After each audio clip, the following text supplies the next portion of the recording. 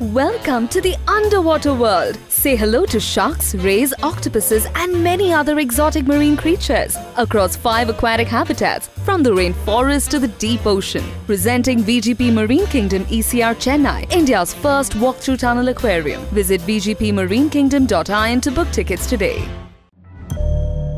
நான் புரட்சி தலைவி அம்மாவுடைய மரணத்திற்கு பின்பாக ஒரு அரசியலில் எனக்கு மிகப்பெரிய ஒரு விரக்தி ஏற்பட்டது. சிஆர் சரஸ்வதி பொன்னையன் அம்மா இட்லி சாப்பிட்டாங்க, பொங்கல் சாப்பிட்டாங்கன்னு சொன்னவங்களே கட்சி சசிகலாவுக்கு பின்னாடி உடையவுமே நாங்கெல்லாம் பொய் சொன்னோம்னு சொல்லிட்டாங்க. ஓபிஎஸோட பயணிச்சிருக்கணும்ல நீங்க. அவர் தானே தர்மயுத்தம் முதல்ல எடுத்தாரு. பிரச்சனைக்கு அடிப்படை மூல காரணமே நான் ஓபிஎஸ் தான் குற்றம் சொல்றேன்.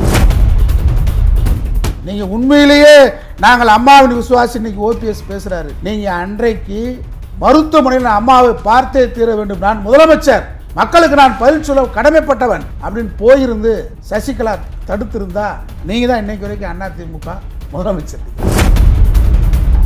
முதல் மனு ஆர்மு விசாரணை கமிஷன் அமைத்த முதல் நாள் அலுவலகத்தில் முதல் நபர் நான் தான், முதல் அஃபிடவிட் நான் தான். பாகிஸ்தானுக்கு இந்திய ராணுவம் சென்றது போன்று இலங்கைக்கு இந்திய ராணுவத்தை அனுப்பி தமிழீழத்தை அடையச்சோம் சொன்னாங்க. அது மட்டும் இல்ல, இந்த 7 பேர் விடுதலைக்கு சட்ட வடிவம் கொடுத்தது புரட்சி தலைவி அம்மா. நான் தமிழீழம் அடைந்தே தீர வேண்டும், பிரபாகரனை ஆதரித்து பேசுவேன், பிரபாகரனை ஆதரித்து பேசினால் இந்தியாவில் தூக்கு தண்டனை என்று சொன்னால் தூக்கு தண்டனையை ஏற்றுக்கொள்வான் பசும்பொன் பாண்டியன் பேசுவேன். மத்திய அரசு என்ன செய்யுது தெரியுமா? இந்த மதுரைக்கு ஒதுக்கப்பட்டதோட இந்தியாவில் பல்வேறு மாநிலங்களுக்கு எய்ம்ஸ் மருத்துவமனை ஒதுக்கப்பட்டு மத்திய அரசு தொகுப்புல பணம் போயிருச்சு. ஒரு ஊழலை எதிர்த்து அவரால் உருவாக்கப்பட்ட ஒரு மாபெரும் வெகுஜன இயக்கம், அந்த இயக்கத்தை கட்டி காத்தவர் புரட்சி தலைவி அம்மா. இன்றைக்கு அந்த இயக்கத்தை சின்னாபின்னமாக்க காவி கூட்டம் கருதுகிறது. இந்த இடத்துல அவங்களுக்கு ஓபிஎஸ் ஒரு ஆயுதமா பயன்படுத்துறாங்க, இபிஎஸ் ஒரு ஆயுதமா பயன்படுத்துறாங்க, சசிகலாவும் பயன்படுத்தலாம். மசூதிக்கு போனாங்க அதையும் சொல்லுங்க, சர்ச்சுக்கு போனாங்க அதையும் சொல்லுங்க. இவங்க போறாங்களா? இவர் என்ன சொல்றாரு? ராஜேந்திர பாலாஜி மசூதிக்கு போறாங்களே, ஏன் அமைச்சர் பெருமக்கள் போறது? முதல்வரே போறாரு, முதல்வரே பிரச்சாரமாக இஸ்லாமிய மக்களை எதிர்த்து பேசுறாரு ராஜேந்திர பாலாஜி. இதை விட உங்களுக்கு அதிகாரம் கிடைக்க போகுதா? அப்ப ஏமாற்று வேலை. அப்ப சசிகலா மேல சொன்ன குற்றச்சாட்டு உண்மையா பொய்யா? ஓபிஎஸ் அவர் ஒரு பெரிய வேடதாரி அப்படின்றது உதாரணம். இந்த தர்ம யுத்தம் நடத்திக்கிட்டு இருக்கும் போது யாரை எதிர்த்து தர்ம யுத்தம் நடத்தினா சசிகலா எதிர்த்து அந்த முதலமைச்சர் பதவியை பிடுங்கணும்னு இடையில் எடப்பாடி பழனிசாமி ஆட்சியை கவிழ்ப்பதற்காக தினகரனை ரகசியமா சந்திக்கிறார்.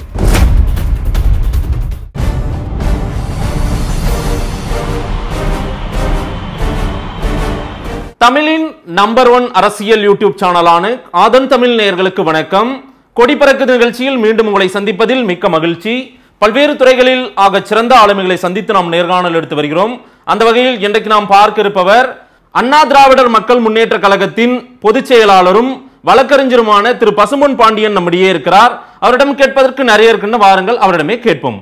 வணக்கம் திரு பசும்பொன் பாண்டியன் சார், நல்லா இருக்கீங்களா? நலமா இருக்கேன், மகிழ்ச்சி. ரொம்ப நாட்களாகவே உங்களோட பேட்டி எடுக்கணும்னு நான் விருப்பப்பட்டேன். அண்ணா திராவிடர் மக்கள் முன்னேற்ற கழகம் உங்களுடைய கட்சியின் பெயர். அதிகப்படியாக உங்களுடைய பேட்டிகள்லாம் நான் நிறைய பார்க்கும்போது பின்னாடி அம்மையார் ஜெயலலிதாவும் இருக்காங்க, எம்ஜிஆரும் இருக்காங்க. ஆனால் அண்ணா திராவிடர் மக்கள் முன்னேற்ற கழகம்னு ஒரு கட்சி.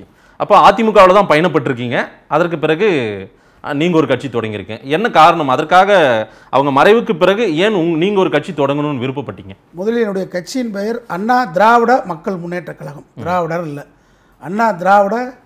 ஏன்னா அண்ணா பெரியார் விலகும் போது திராவிடர் கழகம், திராவிட முன்னேற்ற கழகம், திராவிடர் முன்னேற்ற கழகம் இல்லை. அந்த இருக்கு அண்ணா 50 பக்கம் விளக்கம் சொல்லியிருக்காரு. அதனால அண்ணா திராவிட மக்கள் முன்னேற்ற கழகம். நல்லது. நான் புரட்சி தலைவி அம்மாவுடைய மரணத்திற்கு பின்பாக ஒரு அரசியலில் எனக்கு மிகப்பெரிய ஒரு விரக்தி ஏற்பட்டது. மிகப்பெரிய ஒரு ஆளுமையாக இருந்த தலைவி 75 நாள் மருத்துவமனையில் அனுமதிக்கப்படுகிறார். அவருக்கு அந்த மருத்துவமனையில் என்ன நடந்தது, அவருடைய சிகிச்சை என்ன, யாருமே இந்திய நாட்டின் பிரதமர், ஜனாதிபதி, கவர்னர், எதிர்க்கட்சி தலைவர், தமிழகத்தில் இருக்கக்கூடிய அமைச்சர் பெருமக்கள் யாருமே பார்க்க முடியல.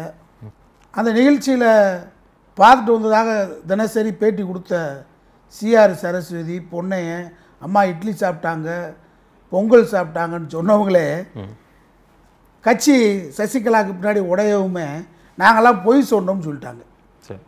இந்த நிலைமையெல்லாம் பார்க்கும்போது அவ்வளோ பெரிய தலைவிக்கே ஒரு பாதுகாப்பற்ற நிலைமை தமிழகத்தில் ஏற்பட்டிருக்கு. இதை இவ்வளோ பெரிய ஜனநாயக நாட்டில் யாருமே கேட்க முடியாத அளவுக்கு ஒரு இரும்புக்கரமாக அங்கே பூட்டப்பட்டிருக்கிறது அம்மாவுடைய மரணத்திலே மர்மம். அந்த மர்ம முடிச்சுக்களை வெளியில் கொண்டு வர வேண்டும், அதுதான் என்னுடைய நோக்கமாக இருந்தது. அதற்கு ஒரு வாய்ப்பாக நான் மரியாதைக்குரிய தீபா அவர்களை, நம்முடைய புரட்சித் தலைவர் அம்மாவுடைய இரத்த உறவு அண்ணன் மகள் தீபா அவர்களை நான் அதற்கு தயாராக இருப்பார் என்று கருதினேன். லட்சக்கணக்கான மக்களும் அவர் வீட்டு முன்பாக திரண்டார்கள்.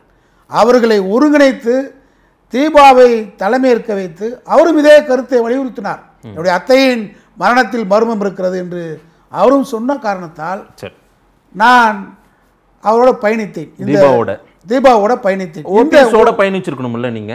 அவர் தானே தர்மயுத்தம் முதல்ல எடுத்தாரு. நீங்க இந்த பிரச்சனைக்கு அடிப்படை மூல காரணமே நான் ஓபிஎஸ் தான் குற்றம் சொல்றேன். ஜெயலலிதா மரணத்தில் முழுமையான குற்றச்சாட்டை நான் ஓபிஎஸ் மேல தான் சொல்றேன்.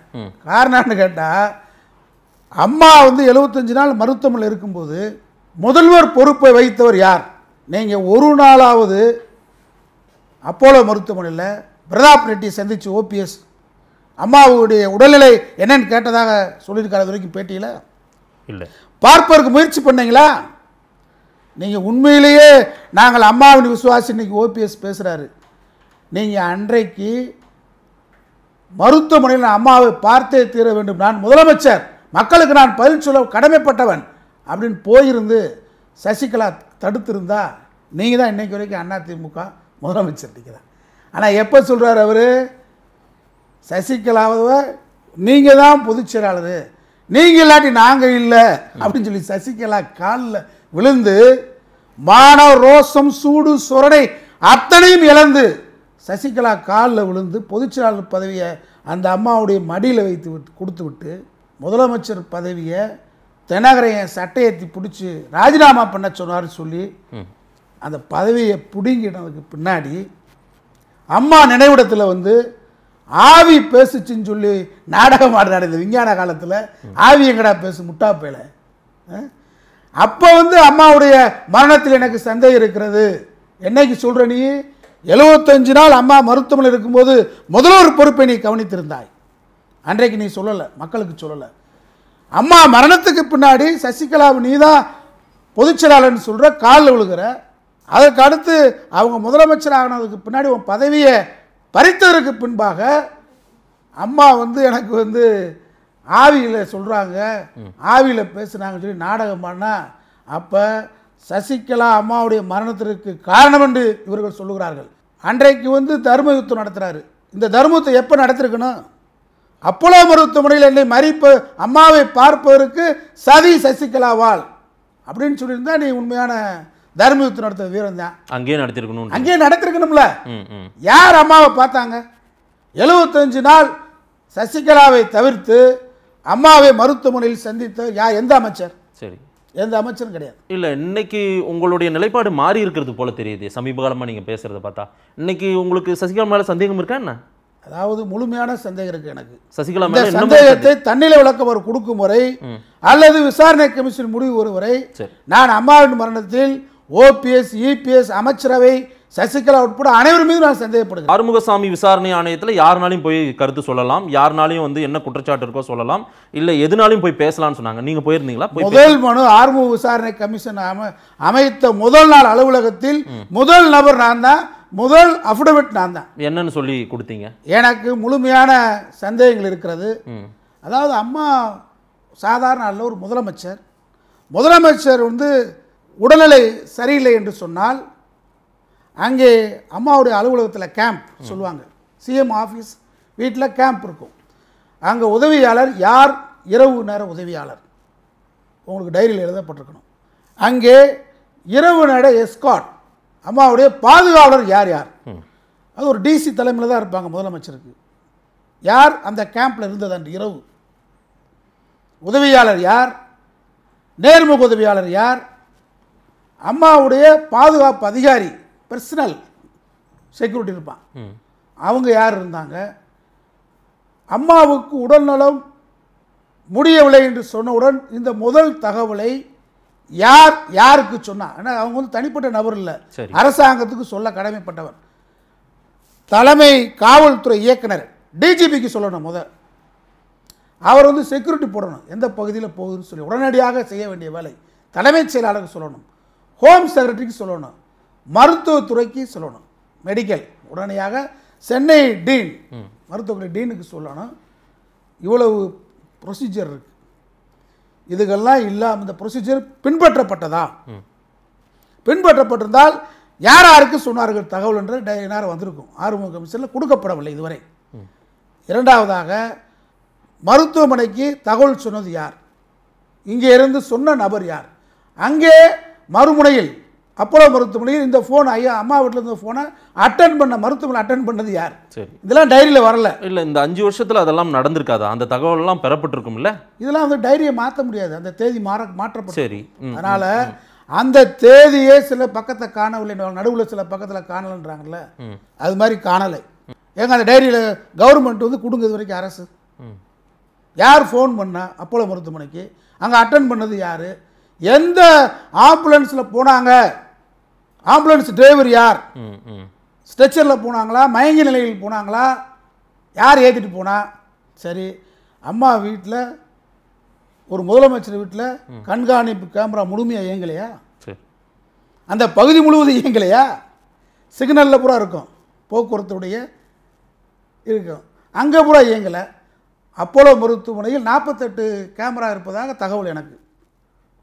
48 கேமராவும் இயங்கலையா கண்காணிப்பு கேமரா? ஏன் அவ்வளவு மர்மமான முறையில் அவர் அனுமதிக்கப்பட்டார்?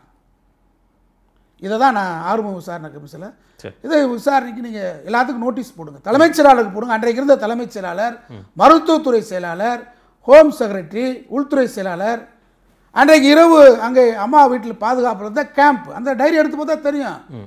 தினசரி 3 ஷிஃப்ட்டு, காலையில், மதியம், இரவு. இதையெல்லாம் கண்டுபிடிக்கணுன்றதுக்காக ஒரு கட்சியை தொடங்குனீங்க. இதுக்கு ஒரு கட்சி இல்லை.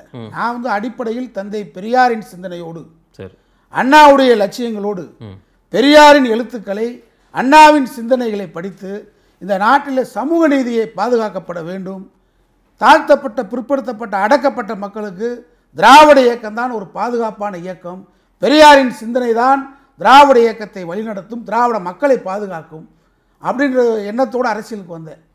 அப்படி வரும்போது நான் திராவிட முன்னேற்ற கழகத்தில் பயணித்தவன். என்னுடைய அரசியல் வாழ்க்கையை கலைஞருடைய எழுத்துக்களால், கலைஞரின் பேச்சுக்களால் கவரப்பட்டு அங்கே நான் என்னுடைய பயணத்தை தொடங்கியவன். காலப்போக்கில் உள்ளூர அரசியல் மாறுபாடுகள், கொள்கை ரீதியான சில தமிழீழ பிரச்சனை, மொழி பிரச்சனைகள், சில விஷயங்களில் நான் கொஞ்சம் முற்போக்காக, என்னுடைய அளவுக்கு கொள்கை தாக்கம் எனக்கு இருக்கிறது, எனக்கு ஒரு லட்சிய தாகம் இருக்கிறது, அதை அடைய வேண்டும் என்று நான் கருதுகின்ற நேரத்தில் என் வேகத்துக்கு சில இயக்கங்கள், திராவிட இயக்கங்கள் என் வேகத்துக்கு வர முடியாத காரணத்தால் நான் ஒரு காலகட்டத்தில் தமிழீழ பிரச்சனையில் புரட்சித் தலைவர் அம்மா அவர்கள் ஒரு கட்டத்தில் எதிர்பார்த்தாங்க. ஆனால் சரியான நேரத்தில் சரியான ஒரு முடிவு எடுத்தார்கள்.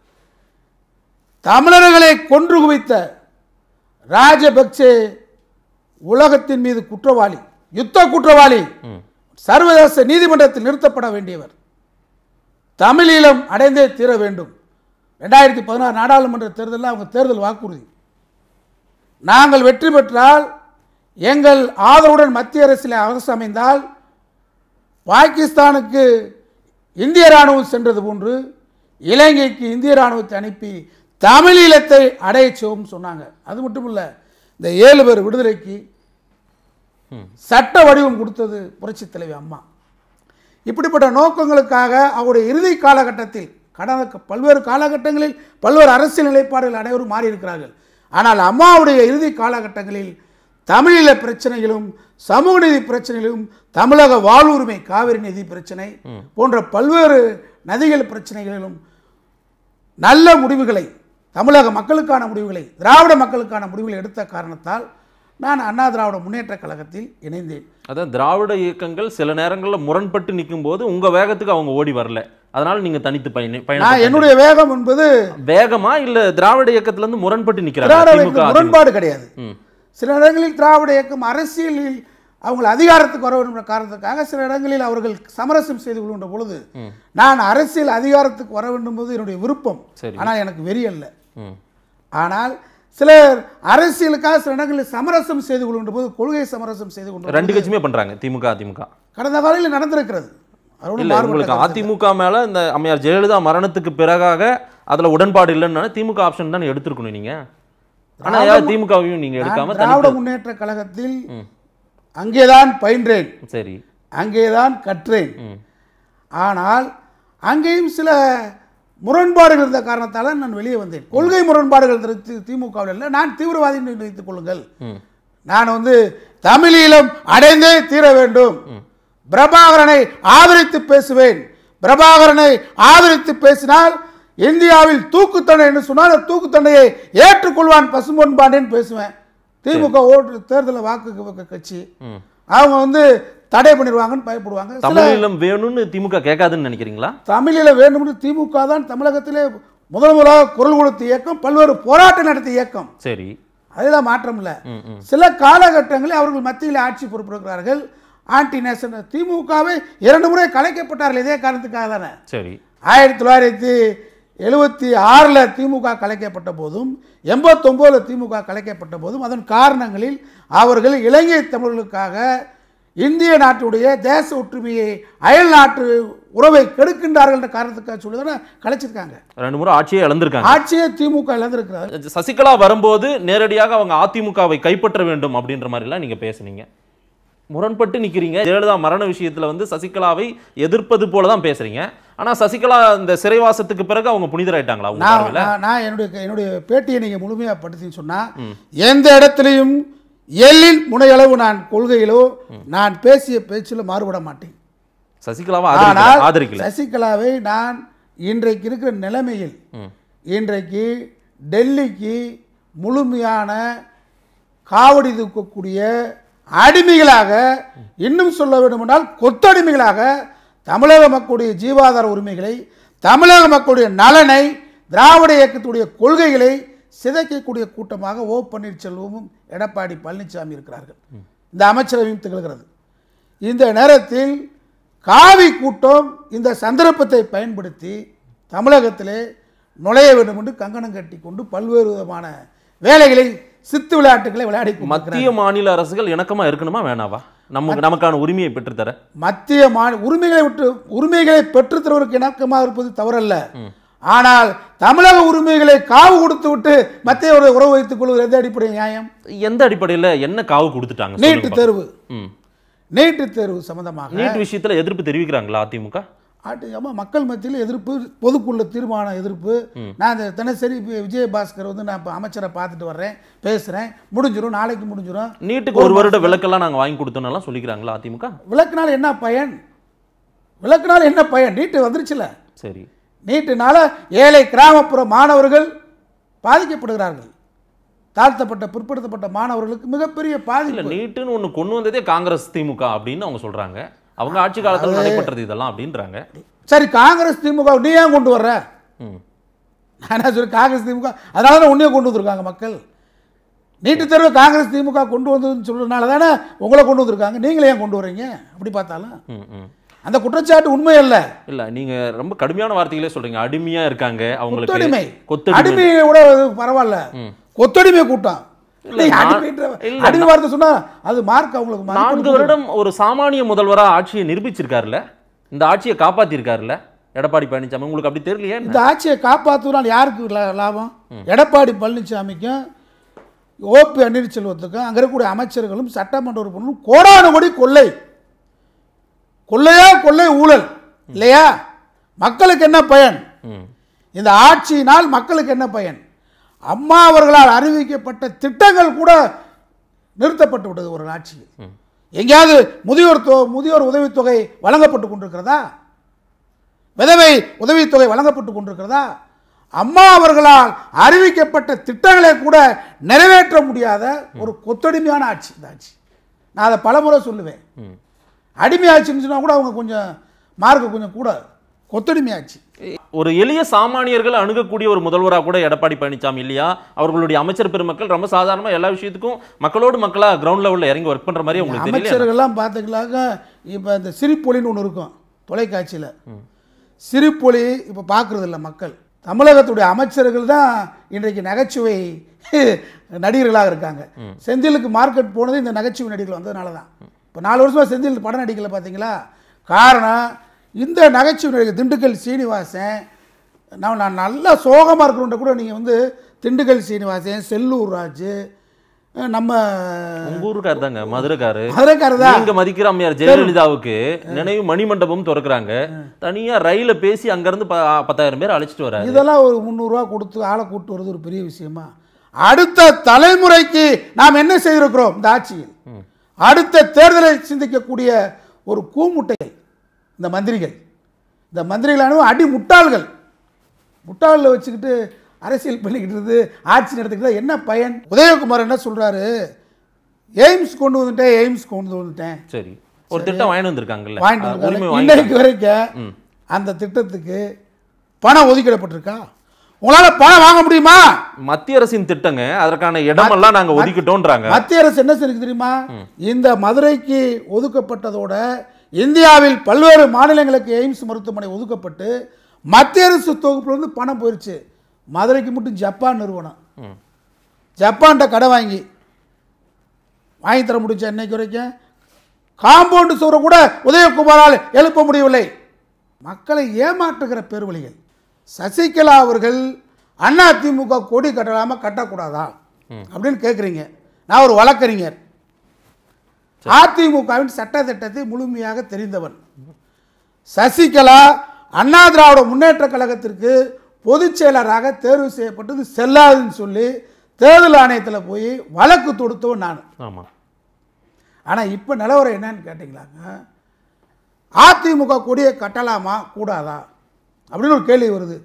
நான் அம்மாவுடைய மரணத்தில் இருக்கக்கூடிய மர்ம முடிச்சுக்களை சசிகலா தான் அவிழ்க்க வேண்டும் என்பது என்னுடைய குற்றச்சாட்டு. ஆனா அதுக்கும் இதுக்கு முடிச்சு போட குற்றச்சாட்டு அவங்க மேல வைக்கல. அந்த பிரச்சனை என்னன்றதை அவங்க சொல்லணும், வெளிப்படையா அவங்க சொல்லணும், தண்ணியில் விளக்கம் கொடுக்கணும் மக்களுக்கு. சரி, இந்த பிரச்சனைக்கு ஏன் கேமரா இயங்கல? அன்று இரவு பணியில் இருந்தாலும் யாரு? அம்மாவுக்கு என்ன நடந்துச்சு? நான் அம்மாவின் சகோதரி, அம்மா என்னைய தாயின்னு சொல்லியிருக்காங்க. மக்கள் என் மேல ஒரு அபாண்டமான குற்றச்சாட்டு இருக்கு. நான் இந்த குற்றச்சாட்டை ஆதாரப்பூர்வமாக மறுக்கிறேன் சொல்லுங்க. அது என்னுடைய வேற, அது என்னுடைய விளக்கம். அவங்க விளக்கத்தை கேட்கறது, நான் அவங்க மேல சந்தேகம் வேறு. ஆனால் இப்போ இந்த கொத்தடிமை கூட்டம் கொடி கட்டாத அப்படின்னு சொல்றான். அவங்க அதிமுகவே இல்ல, அவங்கள நாங்க எப்படி அவங்க அதிமுக இல்லன்னு சொல்றீங்க? எம்ஜிஆருடைய நீக்கிட்டாங்கல ஸ்ரீவாரி மகால்ல ஒரு கூட்டம் நீக்கிறதுக்கு ஓபிஎஸ் சிபிஎஸ் ஒருங்கிணைப்பாளர், துணை ஒருங்கிணைப்பாளர், இணை ஒருங்கிணைப்பாளர் தேர்ந்தெடுக்கப்பட்டதே செல்லாதே. இதான் என்னுடைய குற்றச்சாட்டு. கட்சி பைலாவுல சில திருத்தங்களை செஞ்சாங்கல்ல, பைலால திருத்தம் பண்ண முடியாது. எம்ஜிஆருடைய பைலால அதிமுக பைலாவில் இவர்களால் திருத்தம் செய்ய முடியாது. இல்ல, திருத்தி அமைக்கப்பட்ட சட்டங்களை எந்த ஒரு வரையறைக்குமே எந்த ஒரு எதுக்குமே பொருந்தாதான் என்ன? இவங்களுக்கு பொருந்தாது. இதை சசிகலா கையில் எடுக்க வேண்டும். நான் என்ன சொல்றேன்னு கேட்டா, அதிமுக என்கின்ற இயக்கம் எம்ஜிஆர் அவர்களால் ஏழை எளிய மக்களுடைய வாழ்விற்காக, நலத்திற்காக ஒரு ஊழலை எதிர்த்து அவரால் உருவாக்கப்பட்ட ஒரு மாபெரும் வெகுஜன இயக்கம். அந்த இயக்கத்தை கட்டி காத்தவர் புரட்சி தலைவி அம்மா. இன்றைக்கு அந்த இயக்கத்தை சின்னாபின்னமாக்க கொண்டு காவி கூட்டம் கருதுகிறது. இந்த இடத்துல அவங்களுக்கு ஓபிஎஸ் ஒரு ஆயுதமாக பயன்படுத்துகிறாங்க, இபிஎஸ் ஒரு ஆயுதமாக பயன்படுத்துகிறாங்க, சசிகலாவும் பயன்படுத்தலாம். என்னுடைய கருத்து என்னன்னு கேட்டால், அதிமுக இருந்தாகணும். திராவிட முன்னேற்ற கழகம் எப்படி வலிமையாக இருக்கிறதோ தமிழகத்தில் 2 இயக்கங்கள் தான் வலிமையாக இருக்கணும். அதே நேரத்தில் கொள்கை வலிமையோடு இருக்கணும், லட்சிய வலிமையோடு இருக்கணும். இதான் என்னுடைய விருப்பம். அப்படி பார்க்கும்போது காவி கூட்டம் அதிமுகவை அழிச்சிட்டு திமுகவுக்கு சமமா வரணும் இடத்துக்கு வருது. வரக்கூடாது. அதிமுக தலைமையிலான கூட்டணின்னு தான் அவங்க சொல்றாங்க. பாஜக தலைமையிலான கூட்டணி சொல்றாங்க. பாஜக கூட கூட்டணி வைக்க கூடாது. அம்மா சொன்னாங்களா கடைசியா மெரினா கடற்கரையில் என் வாழ்நாளில் இஸ்லாமிய மாநாட்டில் பேசினாங்க. என் வாழ்நாளில் நான் செய்த கடைசி தவறு, முதல் தவறு அதுதான். இனிமேல் என் உயிர் இருக்கிற வரை நான் பாஜகவுடன் கூட்டணி வைக்க மாட்டேன், என்னை மன்னியுங்கள், உங்களுடன் வருத்தம் கேட்கிறேன். லட்சக்கணக்கான இஸ்லாமிய மக்கள் கூட்டத்தில் அம்மா பேசினாங்க. கடைசியா நாடாளுமன்ற தேர்தலில் சொன்னாங்க லேடியா மோடியா, மோடி வீட்டுக்கே வந்து கூட பார்த்தாரு அம்மா, அது வேற, நட்பு வேறு. சரி. ஆனால் நான் திராவிட இயக்கத்தின் பரிணாம வளர்ச்சி, எல்லா ஊர்லயும் நீங்க எல்லா மாநிலத்தில் 50% இடஒதுக்கீடு சொன்னா 69% இடஒதுக்கீடு வாங்கி கொடுத்த ஒரு புரட்சி தலைவி அம்மா. அது மாதிரி வலிமையா இருக்கணும்ல. நீ போய் நீட்டு தேர்தல் விட்டு கொடுத்துட்டு வர்ற, இங்க இந்தியை திணிச்சுக்கிட்டு இருக்கேன், சமஸ்கிருதத்தை திணிச்சுக்கிட்டு இருக்கேன், எதுக்கும் குரல் கொடுக்கறது இல்லை. இப்படிப்பட்ட ஒரு கொத்தடிமை கூட்டம் எதுக்கு? சரி. இப்போ நான் சசிகலா பாயிண்ட் நீங்க சொன்ன ஆதரிக்கல. அவங்க புரட்சி தலைவர் அம்மாவுக்கு பின்னாடி அதிமுக பொதுக்குழு பொருளாளர் ஓபிஎஸ், அவைத்தலைவர் மதுசூதனன், அனைத்து பொதுக்குழு உறுப்பினர்களாலும் தேர்ந்தெடுக்கப்பட்டவர். ஆனால் அவர் நிரந்தரமான பொதுச்செயலாளர் அல்ல. அதிமுக பைலால, அதிமுக பைலாவில் 1.5 கோடி உறுப்பினர்களால் தேர்வு செய்யப்படுவர் தான் பொதுச் செயலாளர். சரி. ஆனால் தற்காலிகமாக இப்போ சிவில் கோர்ட்டில் கூட என்ன சொல்லிருக்கான்னு கேட்டால், அவங்க பொதுச் செயலாளர் இல்லைன்னு சொல்லலை, அவங்க கணக்கு வழக்குகளை பார்த்துக்கொள்ளலாம். கணக்கு வழக்கு பார்க்கணும் என்ன, அவங்க என்ன கணக்கு வழக்குகளை பார்த்துக்கலாம்னா அவங்க ஒரு பியூனா. சசிகலா நிரந்தர பொதுச் செயலாளர் இல்ல, ஆனா அவங்கள பொதுச் செயலாளர் நியமிச்சதை மட்டும் உங்களால இல்ல எப்படி ஏத்துக்கலாம்னு கேட்டா, அப்ப மட்டும் அதிமுக பைலா சரியா போயிடுது. நல்லா கேளுங்க, அவர் என்ன சொல்றாங்கன்னு கேட்டா, மீண்டும் தேர்தல் கிளைக்கழகத்திலிருந்து பொதுச்செயலாளர் தேர்தல் வரை இவங்களுடைய பொதுச்செயலாளர் தேர்வு செல்லும். இதுதான் எலெக்ஷன் கமிஷன் தேர்தல் கமிஷன் ஒத்துக்கிட்டான். நாங்கள் கொடுத்த மனுவுக்கு நாங்கள் அந்த பைலா ஒத்துக்கிட்டோம். ஏன்னு கேட்டால், அப்படி எம்ஜிஆர் ஒரு பொதுச்செயலாளர் இல்லை, இறந்து போகிறாங்க அப்படி என்றால் தற்காலிகமாக பொதுக்குழு கூடி ஒருவரை பொதுச்செயலாளராக தேர்வு செய்ய வேண்டும். அந்த பொதுச்செயலாளர் கிளைக்கழகத்திலிருந்து மீண்டும் கழகத்தின் உட்கட்சி தேர்தலை நடத்தி முடிக்கும் வரை அவர்தான் பொதுச்செயலாளர். இதுக்கு இடையில ஒருங்கிணைப்பாளர், இணை ஒருங்கிணைப்பு சொல்றாங்களே, அது கேட்டா அவங்களை நீக்கிட்டு எடுத்துட்டு போய் தேர்தல் ஆணையத்துக்கு அந்த ப்ராசஸ் இணை ஒருங்கிணைப்பாளர் போட்டது எல்லாம் கொடுத்தத தேர்தல் ஆணையம் தேர்தல் ஆணையம் இன்றைக்கு மோடியின் கையில். எதையுமே நம்ப மாட்டீங்கன்னா என்ன, நம்ம மோடி கையில் இல்லையா? இன்னைக்கு நீதிமன்றத்தை மட்டும் தான் கையில் எடுக்க முடியல. 50% சட்டம் படிச்சவரு, நாட்டின் உச்சபட்ச அதிகாரம் நீதிமன்றம், சரிங்களா? இதெல்லாம் ஒரு தனி அமைப்பு தானே. இன்னைக்கு செல்ஃப் எலெக்ஷன் கமிஷன் எல்லாம் தனி அமைப்பு, தன்னாட்சி அமைப்புகளை அனைத்தையும் தன் கட்டுப்பாட்டில் கொண்டு வருவதற்காக மோடி முயற்சி போயிடுச்சு. தன் கட்டுப்பாட்டில் ரிசர்வ் பேங்க் அவங்க கண்ட்ரோல் போயிடுச்சு. ரிசர்வ் பேங்க் தனி கண்ட்ரோல் தான். தேர்தல் ஆணையம் அவங்க கைக்கு போயிடுச்சு, சிபிஐ அவங்க கைக்கு போயிடுச்சு, வருமான வரித்துறை, அமலாக்கத்துறை அனைத்தையும் மோடி தன் கையில் கொண்டு வந்திருக்கிறார். மாநிலங்களே அவங்க இருக்கக்கூடாது நினைக்கிறாங்க. அதானே நீங்க எங்கேயாவது இந்திய அரசியல் சட்டத்திலிருந்து பார்த்துருக்கீங்களா? ஒரு மாநிலத்தை, காஷ்மீர் மாநிலத்தை 3 யூனியன் பிரதேசமா பிரிச்ச வரலாறு. ஆர்எஸ்எஸ் உடைய தத்துவமே என்னன்னு கேட்டா, இந்தியாவில் ஒற்றையாட்சி அதிகாரம், ஒரே மொழி, ஒரே நாடு, ஒரே தலைவன், ஒரே கட்சி, ஒரே கடவுள், ஒரே மதம். இதுதான் அவங்களுடைய தத்துவமே. அது ஆர்எஸ்எஸ் ஓட திட்டம் நீங்க சொல்றீங்க சார். ஆர்எஸ்எஸ் இங்க வந்து திராவிட இயக்கத்தை அழிக்கணும்னு சில கருங்காலிகள் வராங்க, ஒருபோதும் முடியாதுன்னு கேபி முனுசாமி பேசுறாங்க. கேபி முனுசாமி போன்றவர்கள் பேசுவார்கள். நான் அதை வரவேற்றிருக்கேன், அன்னைக்கே என்னுடைய பேட்டியில் வரவேற்றிருக்கேன். ஆனால் கேபி முனுசாமி போன்றவர்கள் அங்கே அதிகமா, ராஜேந்திர பாலாஜி போன்றவர்கள் அதிகமா. அவர் சட்டை, அவர் பார்த்தீங்களாக்கு பெண்கள் போன்று இதுவரைக்கும் அவங்க வளையல் போடுவாங்க, இவர் கயிறு கட்டிருக்காரு, கலர் கலரான. அது அவங்கவுங்க உரிமை தானே சார். பொது வாழ்க்கையில் இருக்கிறவங்க. ஜெயலலிதாவே கோயிலுக்கு போனாங்களே, நான் தப்புன்னு சொல்லலை. மசூதிக்கு போனாங்க, அதையும் சொல்லுங்க. சர்ச்சுக்கு போனாங்க, அதையும் சொல்லுங்க. இவங்க போறாங்களா? இவர் என்ன சொல்றாரு ராஜேந்திர பாலாஜி? மசூதிக்கு போறாங்களே, ஏன் அமைச்சர் பெருமக்கள் போறதில்லை? முதல்வரே போறாரு, முதல்வரே பிரச்சாரம் இஸ்லாமிய மக்களை எதிர்த்து பேசுறாரு மோடி. இவரெல்லாம் யாரு? ராஜேந்திர பாலாஜி. துலுக்கெல்லாம் வெளியே வர முடியுமான்னு கேட்கிறாரு, ஒரு பேட்டியில பேசுறாரு. இல்ல அதுக்கு வருத்தம் தெரிவிச்சார். நான் பேசுறது வேற மாதிரி கன்வே ஆயிருக்கு. நான் என்ன சொல்றேன், அமைச்சர்னு சொன்னாலும் இப்ப நான் பொது வாழ்க்கையில இருக்கிறேன். நான் பொது வாழ்க்கைக்கு கடவுள் நம்பிக்கை இருக்கு, மதம் ஜாதி எல்லாம் நான் பெண்ணுக்கு வச்சுட்டு தான் வரணும். ஒரு அடையாளத்தோட நான் இதுவரைக்கும் 1/2 நூற்றாண்டுக்கு முன்ன பொது வாழ்க்கையில் இருக்கிறேன். என்னை அடையாளப்படுத்தி கொண்டது கிடையாது. நான் ஒரு திருநீர் பூசிக்கிட்டோ அல்லது ஒரு மத அடையாளத்தை வச்சுக்கிட்டோ இருக்கக்கூடாது. நீ சத்தியப்பர், நான் பொது வாழ்க்கையில் இருந்தாலே என்னை கேள்வி இல்லை. ஆனால் ஒரு பொது வாழ்க்கைக்கு மனசாட்சியோடு வந்துட்டோம். நாம் ஒரு பிரிவினர், நான் இந்த மதத்தை சேர்ந்தவன் அப்படின்னு அடையாளப்படுத்திக் கொள்ளக்கூடாது என்று என் உடையிலோ என் நடையிலோ என் பேச்சிலே கூட நான் ஒரு வகுப்பினர் என்ற அடையாளப்படுத்திக் கொள்ளக்கூடாதுன்னு கருதுகிறவன். ஆனால் நீ அமைச்சர் சத்தியப்பிரமாணம் எடுக்கிற, அந்த சத்திய பிரமாணத்தை மீறுவது போன்றுதான் அமைச்சர். அதிமுக அம்மா வழியில வந்த ஆட்சி, நாங்க அம்மாவின் பிள்ளைகள் அப்படின்னு தான் பேசுறாரு அவரு. அம்மாவின் 75 நாள் அம்மா மருத்துவமனைக்கு வந்து பிள்ளை எங்க போச்சு, அம்மாவை காணாம கேட்கல, அழுகல. இந்த பிள்ளை எங்க போச்சு? இந்த 75 நாள் அம்மாவுக்கு ஏற்பட்ட கதி என்ன? இது எந்த அமைச்சர் மான ரோசம் தான் என்கிட்ட பேட்டி குறை சொல்லுங்க. நேருக்கு உட்காந்து பேசுவோம், இல்லை மேடையில் பேசுவோம். தமிழ்நாட்டில் எந்த அமைச்சராது விசாரணை ஆணையமே அவங்க தான் சார் விசாரணை ஆணையம் இன்னைக்கு வரைக்கும் என்னாச்சு? ஓபிஎஸ் அமைக்க சொல்லி தர்ம யுத்தம் நடத்தினாரு, அப்புறம் உண்ணாவிரதம் இருந்தாரு, அமைச்சாச்சு. நீ அதுக்கு துணை முதல்வர் பதவிக்காக மட்டும்தான் போய் வாங்கிட்டு அந்த பதவிக்காக தான் விசாரணை கமிஷன் வேணும்னு சொன்னேன். அம்மா மரணத்தில் மர்மம் இருக்குன்னு சொன்னேன். வாயை பொத்திட்டார் எடப்பாடி. வாயை பொத்தினோடனே துணை முதல்வர் பதவியை கொடுத்து வாயை பொத்தினோடனே 8 முறை சம்மன் அனுப்பப்பட்டிருக்கு. அம்மாவுடைய மரணத்தில் மர்மம் இருக்கு, ஆவியே வந்து அம்மா என்கிட்ட பேசினாங்கன்னு சொன்ன துணை முதல்வராக இருக்க முதலமைச்சராக எடப்பாடி விசாரணை கமிஷன் அமைத்தவர் வந்து எடப்பாடி பழனிசாமி முதலமைச்சர். நீங்கள் வந்து துணை முதலமைச்சர்.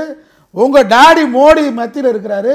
ஏன் அம்மா மரணத்தில் நீங்கள் கண்டுபிடிக்க முடியல? ஏன் அக்கறை செலுத்தலை? என்ன அக்கறை செலுத்துறீங்க மக்களுக்கு சொல்லுங்க பார்ப்போம். இந்த தேர்தலில் நாங்கள் கேட்குற கேள்வி, அதிகாரம் உங்கள் கையில், முதலமைச்சர் பதவி எடப்பாடி கையில். சசிகலா மேலே தான் நீங்கள் குற்றம் சொன்னீங்க. அதுவும் சிறை தண்டனை அனுபவிச்சு 4 வருஷம் வெளியே வந்தாச்சு. 5 ஆண்டு காலம் இந்த ஆரம்ப விசாரணை கமிஷன் மூலமாக உங்கள் கையில் அதிகாரம் இருந்து, மோடி உங்க டாடி உங்க கையில் இருந்து, உங்க கையில போலீஸ் அதிகாரம் இருந்து, மோடி டாடி அமைச்சர் ஒரு ரைமிங்கா சொல்லிட்டார், அவ்வளவுதான். இருந்தே உங்களால முடியலையே. என்னைக்கு நீங்க கண்டுபிடிக்க போறீங்க? இதை விட உங்களுக்கு அதிகாரம் கிடைக்க போகுதா? அப்ப ஏமாற்று வேலை.